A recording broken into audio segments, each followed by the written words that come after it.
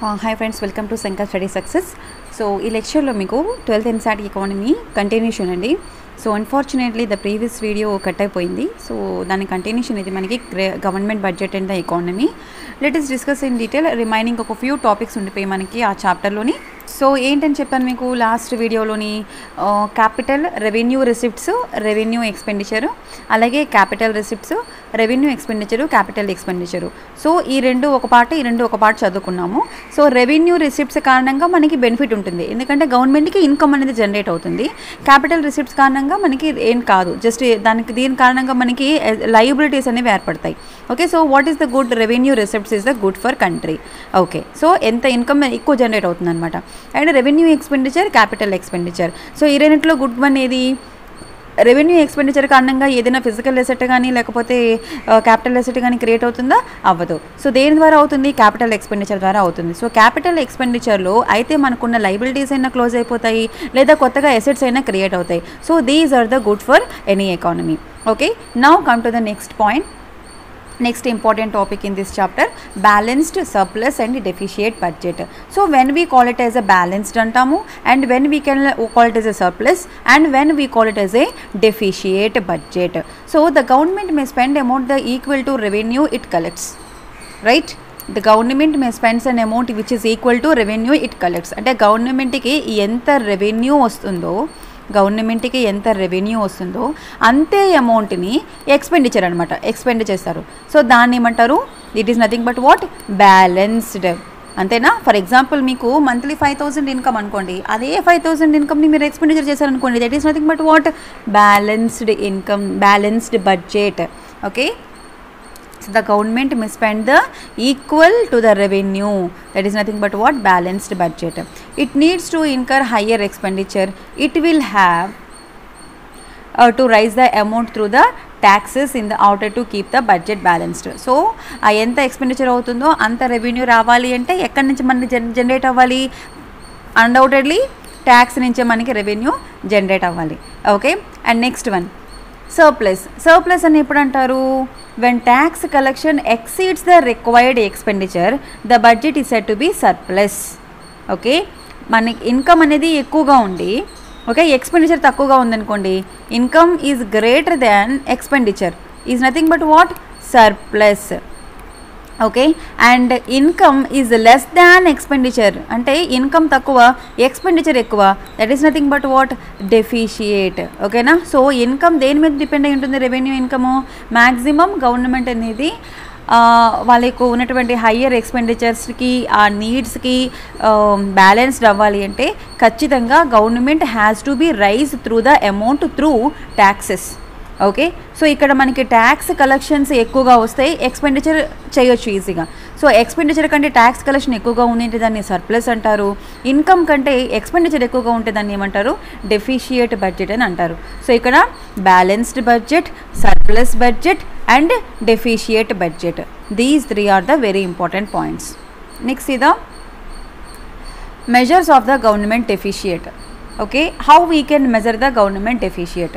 So ఇక్కడ మనకి revenue డెఫిషియేట్, physical డెఫిషియేట్ అనే 2 టర్మ్స్ వస్తాయి. సో ఈ 2 టర్మ్స్ కూడా చాలా ఇంపార్టెంట్. ఏంటమ్మా అవి? Revenue డెఫిషియేట్, you see here, revenue డెఫిషియేట్ and physical డెఫిషియేట్. ఓకేనా? These 2 terms are very important. When a government spends more than it collects by way of revenue, okay, revenue నుంచి collect అయిన దానికంటే ఈ ఎక్స్పెండిచర్, స్పెండింగ్ ఎక్కువగా ఉందనుకో, దాన్ని ఏమంటారు? డెఫిషియేట్ అంటారు అని చెప్పాను. That is nothing but what? Budget డెఫిషియేట్. So they are various measures that capture the government డెఫిషియేట్ and they have their own implications for the economy. So what are the captures here? Revenue deficit. Revenue deficit అంటే ఏంటి? Which refers to excess of the government's revenue expenditure over revenue receipts. So మనకి ఇంతకు ముందు వచ్చిన కాన్సెప్ట్లో revenue receipts, revenue expenditure అని చెప్పాము, right? Revenue receipts is less than revenue expenditure. ఓకేనా? ట్యాక్సెస్ నుంచి, నాన్ ట్యాక్సెస్ నుంచి వచ్చిన దానికంటే ఎక్స్పెండిచర్ ఎక్కువగా ఉందనుకోండి, దాన్ని ఏమంటారు? రెవెన్యూ డెఫిషియేట్ అంటారు. RD revenue డెఫిషియేట్ is equal to revenue expenditure minus revenue receipts. అంటే ఇక్కడ ఏది తక్కువ? రిసిప్ట్స్ తక్కువ, ఎక్స్పెండిచర్ ఎక్కువ. ఓకేనా? సో దాన్ని ఏమంటారు? రెవెన్యూ డెఫిషియేట్ అని అంటారు. Remember this formula is very very important మా. The revenue deficit includes only such transactions that are affect current income. Okay.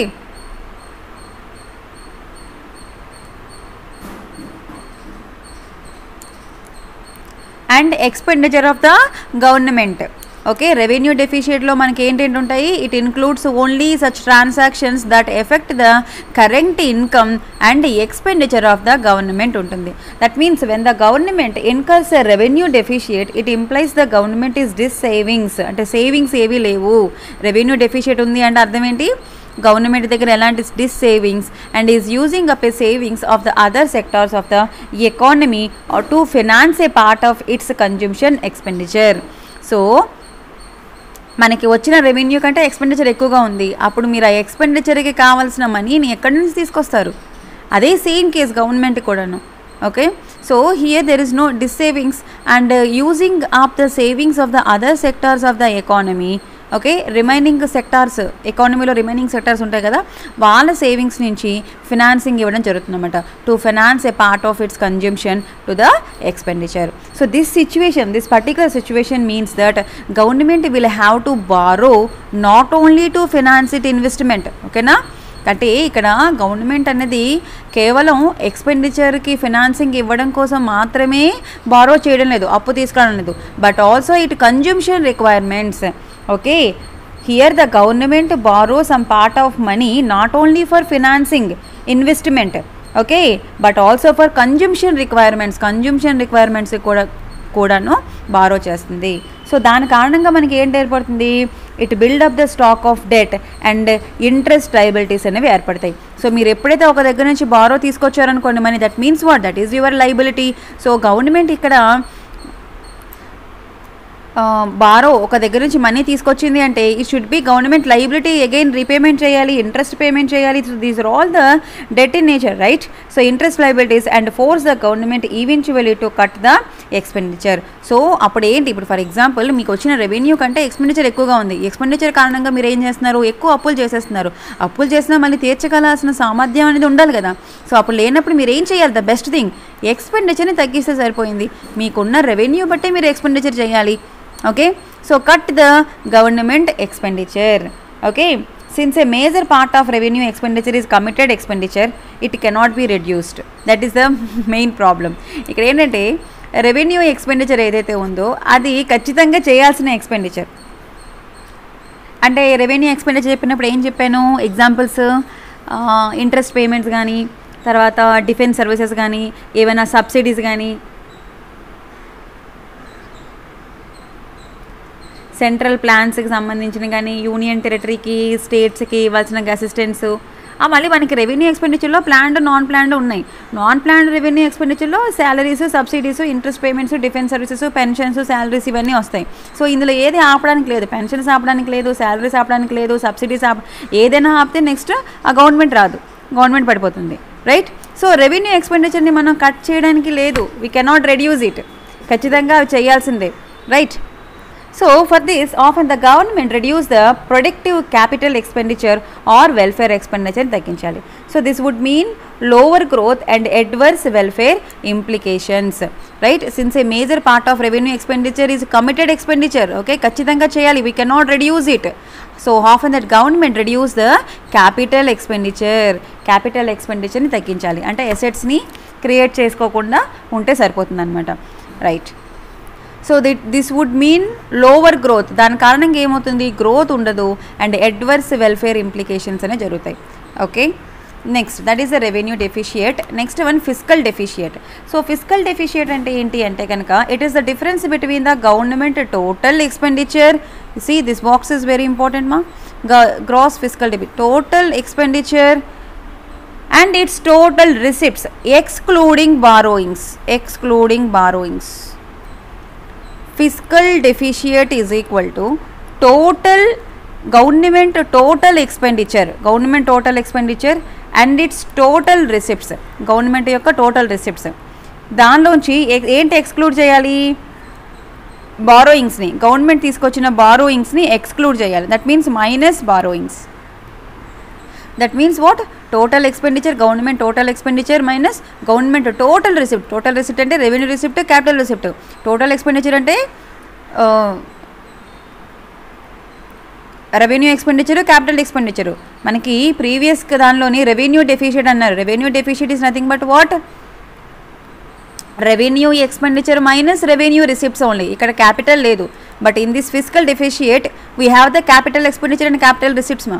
ఓకేనా. So total expenditure minus total revenue excluding borrowings తీసేస్తే will get physical deficit. So you must remember this part, it between the government total expenditure and total excluding borrowings. Okay, so what is the gross fiscal deficit here? Total expenditure minus revenue receipts plus non-debt creating capital receipts. Non-debt creating capital అంటే debt create కానీ capital receipts ఏవైతే ఉన్నాయో అవి అన్నమాట. So మీకు capital receipts చెప్పినప్పుడు చెప్పాను, capital receipts అనేవి ఎక్కడి నుంచి వస్తాయి మనకి, either through loans or any assets, right? So దాని కారణంగా మనకి త్రూ లోన్స్ కారణంగా అనేది are sale of it assets, దాని కారణంగా మనకి క్యాపిటల్ రిసిప్ట్స్ వస్తాయి. సో దానిలో నాన్ డెట్ క్రియేటింగ్ అంటే లోన్ కానివి ఏవైతే ఉన్నాయో capital receipts plus revenue receipts కలిపి వాటిని టోటల్ ఎక్స్పెండిచర్లోంచి తీసేస్తాయి. అందుకని total expenditure minus total receipts minus borrowings, that is what borrowings అనేవి ఏంటి, క్యాపిటల్ రిసిప్ట్స్ అనమాట. సో క్యాపిటల్ రిసిప్ట్స్ నుంచి బారోయింగ్స్ని తీసేస్తే మనకి గ్రాస్ ఫిజికల్ డెఫిషిట్ అనేది వస్తుంది. So now here important point ఏంటంటే ఈ ఫస్ట్ పాయింట్, ఈ పాయింట్ చాలా important. Non debt creating capital receipts are those receipts which are not borrowings and therefore do not give the rise to debt. Okay, examples are recovery of loans.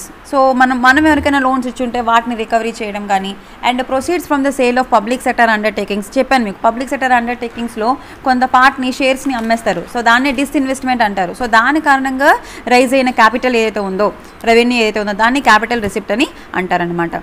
ఓకేనా. So not borrowings, that means non debt creating receipts, non debt creating capital receipts అని వేటంటారు. Borrowings లేనివి అవి మనకి మనం ఎవరికైనా loans ఇచ్చుంటే, మనం అంటే ఇక్కడ గవర్నమెంట్, సెంట్రల్ గవర్నమెంట్ ఎవరికైనా లోన్స్ ఇచ్చుంటే ఆ లోన్స్ రికవరీ నుంచి వచ్చిన అమౌంట్ అయినా క్యాపిటల్ రిసిప్ట్ అవుతుంది. అదేవిధంగా పబ్లిక్ సెక్టార్ అండర్టేకింగ్స్ని డిస్ఇన్వెస్ట్మెంట్ చేస్తే వచ్చిన అమౌంట్ కూడా మనకి క్యాపిటల్ రిసిప్ట్ అనేది అవుతుంది అనమాట. Okay, so the physical deficit will have to be financing through borrowings. Physical deficit, this point is very physical deficit, they run to 3.9% of GDP. The fiscal deficit will have to financed through borrowings. Financed through borrowings. Borrowings అంటే అప్పుల నుంచే మనం ఈ physical డెఫిషియట్కి financing అనేది ఇవ్వగలుగుతామంట. Thus it indicates that total borrowing requirements of the government from all the sources. Okay, so gross fiscal deficit is equal to net borrowings at home plus borrowings from the RBI or borrowings from the abroad. So fiscal deficit means what, expenditure is greater than income, right? అంటే ఇక్కడ ఏంటి మనకి total expenditure minus total receipts.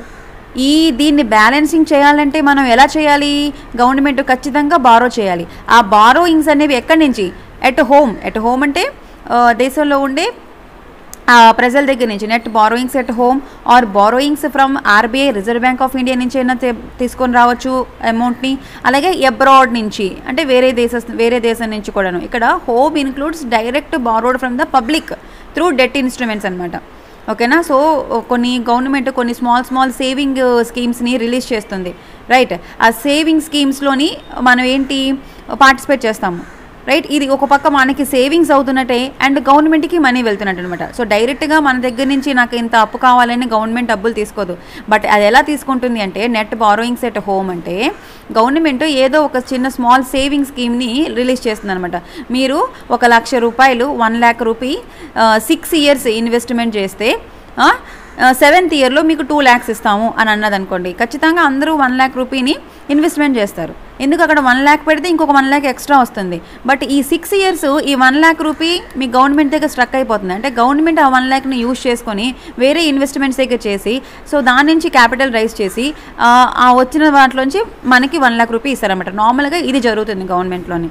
Okay, so ఇక్కడ net borrowings from the home అంటే ఇక్కడ including that ఏంటంటే directly they borrowed from the public through debt instruments. So det instruments అంటే ఏంటి, small saving schemes. And indirectly from the commercial banks through SLR. ఓకేనా. So డైరెక్ట్గా government ఎలా తీసుకుంటుందమ్మా net borrowings from public నుంచి అంటే through debt instruments కారణంగా. ఇండైరెక్ట్గా ఎలా తీసుకుంటుంది అంటే కమర్షియల్ బ్యాంక్స్ ఖచ్చితంగా సిఎల్ఆర్ ఎస్ఎల్ఆర్ని మెయింటైన్ చేయాలి అని చెప్పాం. త్రూ స్టాట్యూటరీ లిక్విడిటీ రేషియో కారణంగా కూడాను ఇండైరెక్ట్గా గవర్నమెంట్ ఫండ్స్ని రైజ్ చేస్తుంది అనమాట. So the gross fiscal deficit is a key variable in judging the financial health of the public sector and the stability of the economy. So how we can define the stability of the economy? Through fiscal deficit. Okay na, revenue deficit okate saripodu, fiscal deficit lo manaki correct ga aa desha yoka economy ni manam cheppochu anamata. Okay na. So from the way gross fiscal deficit is measured as a given above, it can be seen that elaga revenue deficit is a part of fiscal deficit. Ante kada, revenue deficit means what ma, fiscal deficit lo only రెవెన్యూయే కాదు, capital కూడా ఉంది, capital receipts ఉన్నాయి, capital expenditure కూడా ఉంది. అంటే physical డెఫిషియట్లో revenue deficit కూడా ఉంది. అంటే రెవెన్యూ డెఫిషియట్ అంటే ఏం చెప్పాను మీకు, revenue expenditure minus revenue receipts. So these two are there in the fiscal deficit or not. So that is what revenue deficit is a part of fiscal deficit. So fiscal deficit is equal to revenue deficit plus capital expenditure minus non debt creating capital receipts. ఈ ఉన్నాయి కదా formulas, ఇవి important. ఓకేనా, ఒక దగ్గర నోట్స్లో రాసుకోండి. fiscal deficit is equal to revenue deficit plus capital expenditure minus capital receipts. అవేంటి, non debt creating capital receipts. ఓకేనా, నాన్ డెట్ క్రియేటింగ్ అంటే ఎక్స్క్లూడింగ్ బారోయింగ్స్ అన్నాం కదా, కాబట్టి non debt creating capital receipts.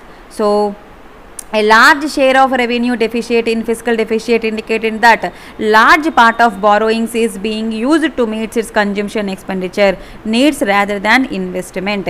So ikkada revenue deficit ఎక్కువగా ఉందనుకోండి, large share of the revenue deficit which leads to consumption expenditure ఎక్కువగా ఉంది.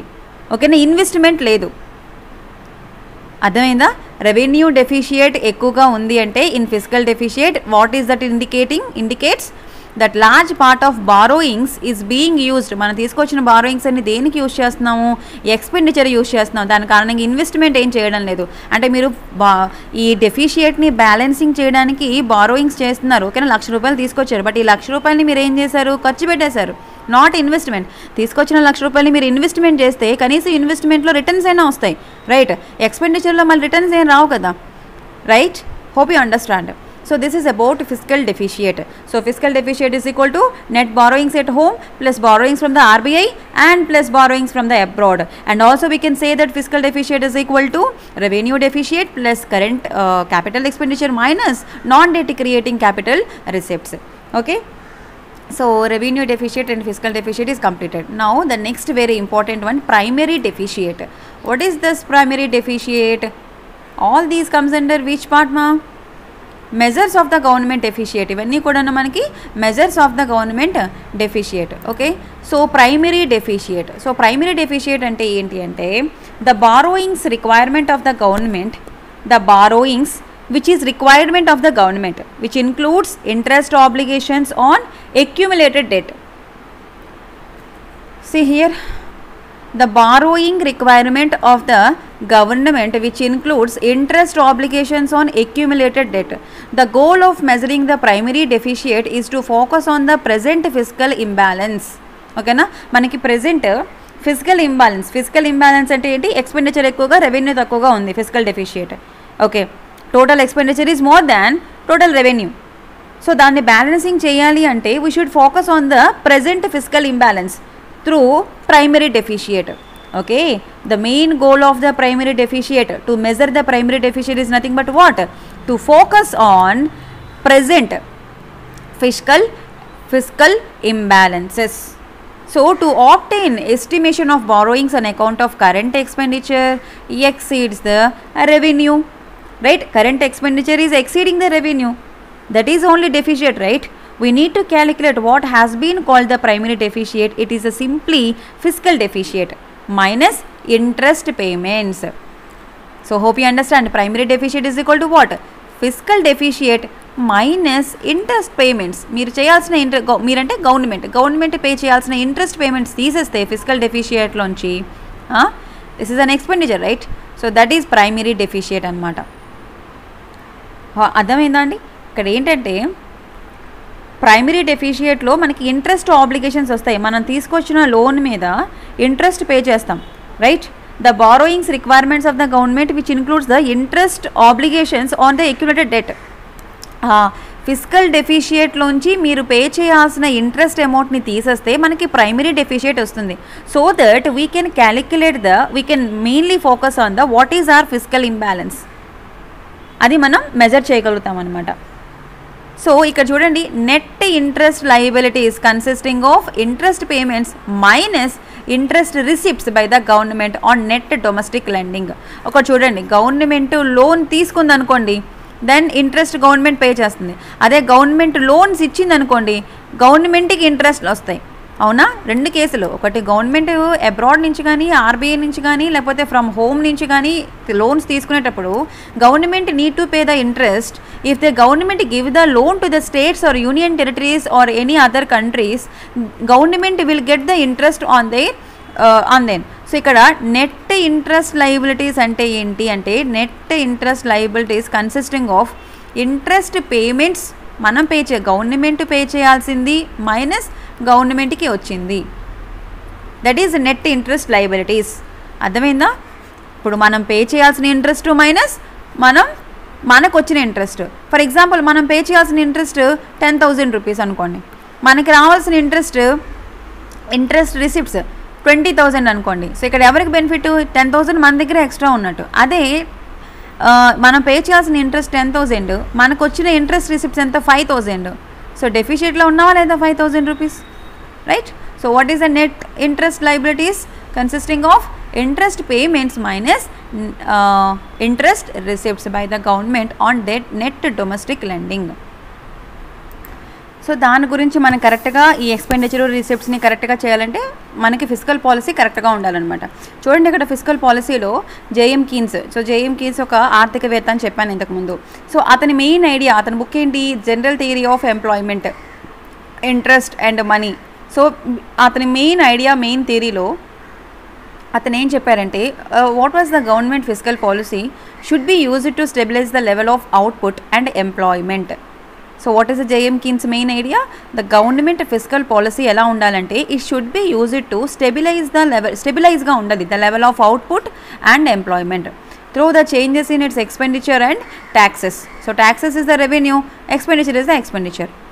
So the government attempt to increase the output ఎక్కువగా వచ్చేటట్టుగా గవర్నమెంట్, అదే అవుట్పుట్ ఇంక్రీజ్ అయినట్టుగా government చేయాలి, and income ఎక్కువగా వచ్చినట్టుగా గవర్నమెంట్ చేయాలి. అప్పుడు ఏమవుతుంది? ఎయిదర్ మనకి సర్ప్లస్ అయినా ఉంటుంది లేదా బ్యాలెన్స్డింగ్ అయినా ఉంటుంది, రైట్? డెఫిషియట్లోకి వెళ్ళకుండాను. సో ఈ ప్రాసెస్లో మనకి physical policy creates a surplus. అంటే ఫర్ ఎగ్జాంపుల్, గవర్నమెంట్కి ఇన్కమ్ ఎక్కువగా వచ్చింది, అవుట్పుట్ ఎక్కువగా వచ్చింది, ఓకేనా, ఎక్స్పెండిచర్ తక్కువగా ఉంది. That means what? Physical policy creates the surplus when total receipts are exceeds the expenditure, or else in case income తక్కువగా, అవుట్పుట్ తక్కువగా ఉంది, ఎక్స్పెండిచర్ ఎక్కువగా ఉంది, దట్ ఈస్ డెఫిషియట్ బడ్జెట్. ఓకేనా? So this is about physical policy. So JM Keynes గారు ఏం చెప్పారంటే, every country, every government should have the good physical policy. ఓకేనా? అండ్ అదంతా ఎగ్జామ్ పాయింట్ ఆఫ్ వ్యూలో అంత ఇంపార్టెంట్ కాదు. ఇక్కడ చూడండి, మనకి ఇన్కమ్ అనేది ఎలా జనరేట్ అవుతుంది గవర్నమెంట్కి? Through taxes, right? So we assume that the government impose the taxes that do not depending on income. Okay, so for example, the government impose the taxes that do not depending on income, that is called what? Lump sum taxes అని అంటారు. ఓకేనా? Lump some taxes అంటే ఏంటి? Government ట్యాక్స్ని impose చేస్తుంది, but that do not depending on income మీద depend కాదు. ఓకేనా? ఆ కేసుని ఏమంటారు? లంప్ సమ్ ట్యాక్సెస్ అని అంటారు. ఓకేనా? ఇంకా నెక్స్ట్ ఈక్వేషన్స్ ఇవన్నీ కూడా మనకి అవసరం లేదు ఎగ్జామ్ పాయింట్ ఆఫ్ వ్యూలో, రైట్? సో చదువుకొని టైం వేస్ట్ చేయకండి. చేంజెస్ ఇన్ ట్యాక్సెస్ అవసరం లేదు, మనకి జిఎస్టీ వచ్చింది కదా. సో జిఎస్టీ గురించి మీరు చదువుకోవాలి, వెరీ ఇంపార్టెంట్ వన్, 2017లో ఇంప్లిమెంట్ చేశారు కదా. So next one The proposal income tax thus acts as a atomic stabilizer. No need. Discretionary fiscal policy, transfers, debt. So debt దగ్గర చూడండి, గవర్నమెంట్ డెట్. సో ఎప్పుడు అప్పుల్లోకి వెళ్ళిపోతాం? Budgetary deficit must be financed by either ఇప్పుడు budget డెఫిషియట్లో ఉంది. Budget డెఫిషియట్లో అంటే ఏంటి? ఇక్కడ receipts కంటే ఎక్స్పెండిచర్ ఎక్కువగా ఉంది. సో దీనికి ఫైనాన్స్, ఓకేనా, మనీ ఎక్కడి నుంచి వస్తుంది? ఎయిదర్ ట్యాక్సేషన్, ఓకేనా, గవర్నమెంట్ ఎయిదర్ ట్యాక్సేషన్ లేదా వేరే దగ్గర నుంచి బారోయింగ్ అయినా చేయాలి, are printing the money. Okay, ఈ 3 కేసెస్లో మనం బడ్జెట్ డెఫిషియట్ని హ్యాండిల్ చేయగలుగుతాం. ఓకేనా?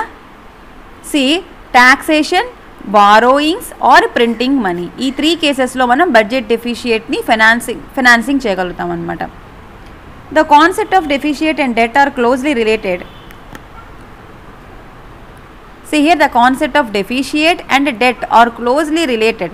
Deficit can be thought as a flow which add to the stock of debt. So ఇంతకుముందు మీకు చెప్పాను, గుర్తుందా? Flows and stock, right?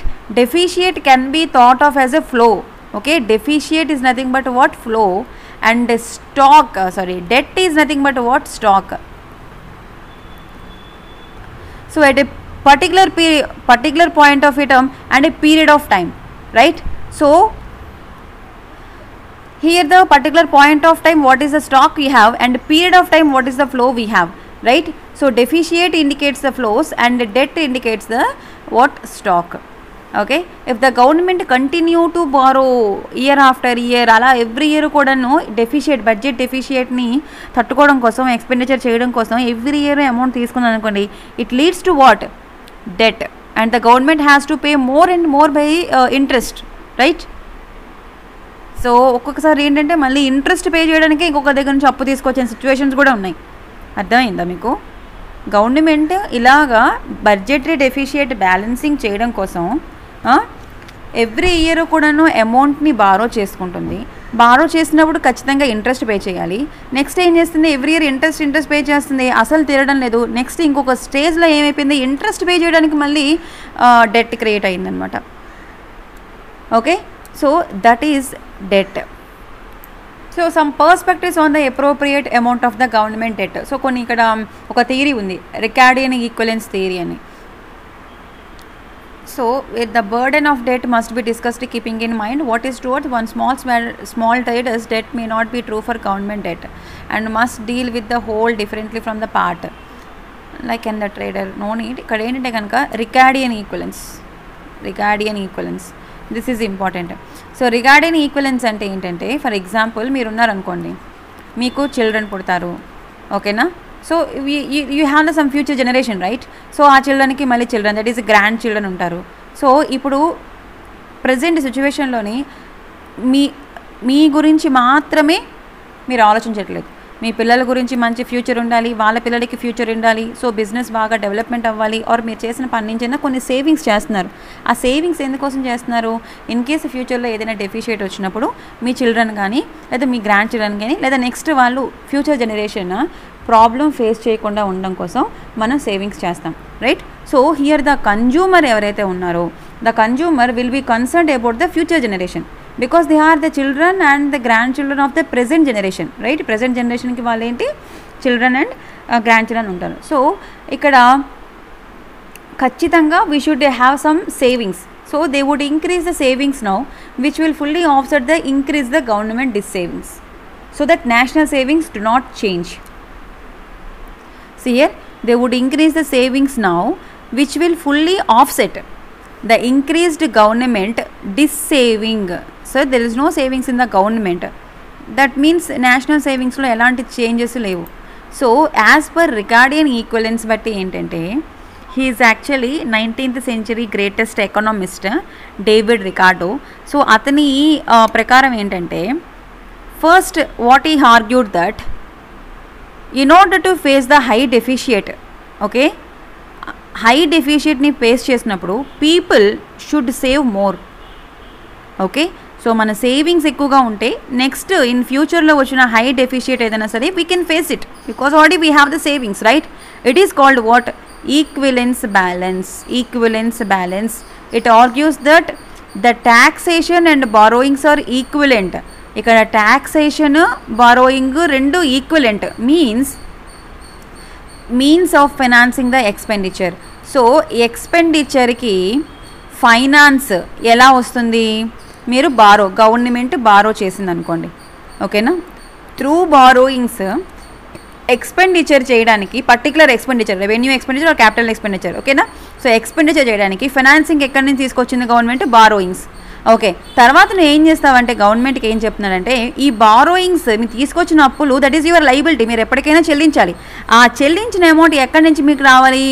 Taxation. That means what? ఇండైరెక్ట్గా ఇక్కడ త్రూ ట్యాక్స్ నుంచి మీకు జనరేట్ అయిన ఇన్కమ్ని ఎక్స్పెండిచర్ ఖర్చు పెడుతున్నట్టు. That means what here? Taxation and borrowings are equivalence in nature by means of providing the expenditure, అంటే financing to the expenditure. So when the government increasing the spendings by borrowing today, ఓకేనా, for ఈరోజు borrowings తీసుకొచ్చి spending ఎక్కువ చేయొచ్చు, but when will be repaid by the taxes in ఫ్యూచర్లోని taxes ద్వారా ఈ తీసుకొచ్చిన amount, borrow చేసిన అమౌంట్కి పే చేస్తుంది అనమాట. So it will have the same impact on the economy as increase in the government expenditure that financed by taxation increasing today. Okay, అది పెద్ద తేడా ఏమీ లేదు. మీరు ఇప్పుడు అప్పు చేసి ఎక్స్పెండిచర్ చేశారు, బట్ నెక్స్ట్ మీకు వచ్చిన ఇన్కమ్లోంచి, ఓకేనా, మీరు ఆ అప్పుని తీర్చేశారు. That means what? మీకు వచ్చిన ఇన్కమ్లోంచే ఎక్స్పెండిచర్ చేసినట్టు అర్థం అనమాట, ఓకేనా. That is nothing but what? రికార్డియన్ equivalence. So ఇక్కడ ఏంటి రెండు మనకి ఫినాన్షియల్ అంటే ఎక్స్పెండిచర్కి ఫైనాన్సింగ్ అనేది ఎలా ఇవ్వచ్చు? Through taxation and through what is that? Borrowings, right? Borrowings కారణంగా ఇవ్వచ్చు. So these are the very important point here, రికార్డియన్ equivalence. So proportional టాక్సేషన్స్ reduce the autonomous expenditure multiplier because tax reduce the marginal propensity to consume out of income. Okay, so proportional taxes ఏవైతే ఉన్నాయో proportional taxes should be reduced the autonomous expenditure multiplier. Okay, so ఇక్కడతో మనకి ఈ chapter అయిపోయింది. So ఈ చాప్టర్కి రిలేటెడ్గా మీరు ఏం చేస్తారంటే పాలిటీలోని జిఎస్టీ ఉంది, జిఎస్టీ యాక్ట్ తీసుకొచ్చిన యాక్ట్ గురించి ఉంది, జిఎస్టీ కౌన్సిల్స్ వాటి గురించి. సో జిఎస్టీని చదువుకోండి. సో గూడ్స్ అండ్ సర్వీస్ ట్యాక్స్ని మనకి జూలై 1, 2017లో ఇంట్రడ్యూస్ చేశారు. Okay, it is an indirect tax and it is a destination based consumption tax. What is that? It is a destination based consumption tax, ఓకేనా. So మధ్యలో మనకి intermediate tax on tax, ఓకేనా. Intermediate tax ఎక్కువైపోతుంది కాబట్టి దాన్ని reduction చేయడం కోసం నువ్వు కన్జ్యూమ్షన్ చేసినప్పుడే ట్యాక్స్ పే చేయు, ఓకేనా. సో దాన్ని ఏమంటారు? This is the GST is a destination based consumption tax అని అంటారు. త్రూ అవుట్ ద కంట్రీ మనకి ఒకటే రేట్ అనమాట, only one rate for one type of goods, ఓకేనా. కొన్ని లగ్జరీ గూడ్స్ ఉన్నాయి, కొన్ని నార్మల్ గూడ్స్ ఉంటాయి, కొన్ని డైలీ గూడ్స్ ఉంటాయి. ఆ పర్సెంటేజ్లో ఉన్నాయి 12%, 8%, 5% అని. సో లగ్జరీ గూడ్స్కి ఎలాగా, నెక్స్ట్ రిమైనింగ్ గూడ్స్కి ఎలాగా అనేది చదువుకోండి ఒకసారి, ఓకేనా. So through out the country మనకి ఒక రేటే ఉంటుంది. అండ్ ఈ పర్టికులర్ ట్యాక్స్ని జిఎస్టీని మనకి ఎలా తీసుకొచ్చారంటే చాలా సెంట్రల్ ట్యాక్స్, స్టేట్ ట్యాక్సెస్, సెస్సెస్ని కూడాను అమల్గమేట్ చేశారు, ఓకేనా. సో అనుసంధానం చేసేసి కొన్ని సెంట్రల్ ట్యాక్సెస్ని, స్టేట్ ట్యాక్సెస్ని అండ్ సెస్ని కూడా, నాట్ ఓన్లీ ట్యాక్స్, కొన్ని సెస్ని కూడాను కలిపి జిఎస్టీని తీసుకురావడం జరిగిందనమాట. Okay, so you must remember ఇక్కడ GST, goods and service tax is the biggest tax reform in the country since independence, ఓకేనా. ఇండిపెండెన్స్ డే వచ్చిన తర్వాత 1947 తర్వాత మనకి 2017లో వచ్చినటువంటి ఇది biggest tax reforms and it was rolled out on the midnight of 30th June, అది వచ్చిందని sorry, ఓకేనా. అండ్ నెక్స్ట్ వన్, దీని కారణంగా మనకి కాన్స్టిట్యూషన్లో ఏ అమెండ్మెంట్ జరిగింది? 101 amendment, 101 Constitution Amendment Act received the assent of the President of India on 8th September 2016. Okay, so దీని కారణంగా which article is introduced? Under Article 246A. ఎప్పుడైనా క్యాపిటల్ లెటర్స్లో ఉంటే అమెండ్మెంట్స్ ద్వారా ఆర్టికల్ని ఇన్సర్ట్ చేస్తారని అర్థం అనమాట, ఓకేనా. So 101 Constitutional Amendment which inserting that Article 246A in the Constitution and empowering the Parliament and legislatures to make the laws with reference to the goods and service tax that is imposed by Union and State Government. So ఇందులో మనకి మళ్ళీ CGT, CGST, central GST, state GST and IGST అని types ఉంటాయి అన్నమాట. Okay, so what is the main aim of the GST? It is used to reducing the cost of business operations and cascading effect. ఓకేనా, అంటే cascading ఎఫెక్ట్ని reduce చేయడం కోసము, అలాగే business operation యొక్క కాస్ట్ని reduce చేయడం కోసము జిఎస్టీని ఇంట్రడ్యూస్ చేయడం జరిగింది. Okay, so it is also reduce the overall cost of the production. Overall cost of production కూడా తగ్గుతుంది అనమాట. అంటే ఫర్ ఎగ్జాంపుల్ ఈ ఇంటర్మీడియట్ గూడ్స్ కూడాను ట్యాక్స్ ఇంపోజ్ చేస్తున్నారు. సో దాని కారణంగా ఏమవుతుంది, ఫైనల్కి వచ్చినప్పటికీ దాని కాస్ట్ అనేది చాలా ఎక్కువగా ఉంటుంది. సో ఇప్పుడు అదంతా లేదనమాట. ఓకేనా, single tax on this good. Okay, so that is why here they can also reduce the overall cost of the production with the help of the GST. Okay, so this is about this particular unit, government and budget. So ఈ particular చాప్టర్లో మీకు important points ఏమొచ్చాయంటే revenue expenditure, revenue receipts, first mixed economy అంటే ఏంటి, and budget document, annual financial statement, and revenue account and capital account, the revenue budget and capital budget, and public provisions ante enti, and public production ante enti, and redistribution function, and stabilization function. What is stabilization function?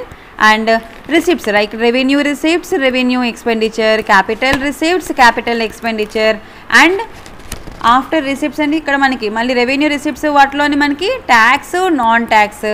Okay, revenue ఎక్స్పెండిచర్లో మళ్ళీ planned, non planned, capital ఎక్స్పెండిచర్లో మళ్ళీ planned, non planned. ఓకేనా, and FRBMA act. So దీనిలో ఉన్నటువంటి మనకి ముఖ్యంగా ఆ 3 statements, government ఏ స్టేట్మెంట్స్ని చేయాలి అని చెప్పి, అండ్ నెక్స్ట్ బ్యాలెన్స్డ్, సర్ప్లస్, డెఫిషియేట్ గురించి. డెఫిషియేట్ వచ్చింది కాబట్టి here we have the revenue డెఫిషియేట్ and fiscal డెఫిషియేట్. And fiscal డెఫిషియేట్ is very important because ఇందులో మనకి క్యాపిటల్ రిసిప్ట్స్, క్యాపిటల్ ఎక్స్పెండిచర్స్ ఉంటాయి. So what is the main importance of the fiscal deficit and the formula మీరు గుర్తుపెట్టుకోవాలి. And next one primary డెఫిషియేట్ వచ్చింది. So fiscal డెఫిషియేట్లోంచి interest obligations తీసేస్తే మనకి primary డెఫిషియేట్ వస్తుంది. So revenue డెఫిషియేట్, fiscal డెఫిషియేట్ and primary డెఫిషియేట్. And next debt గురించి. So these are all the important points in this particular chapter. So hope you understand this concept. This entire unit అర్థమైంది కదండి. If ఎక్కడైనా ఏదైనా ఒక point అర్థం కాకపోతే just మళ్ళీ recall చేసి వినండి. Right, thank you so much friends. Do subscribe to our channel Sankalp Study Success for more video updates. Keep watching.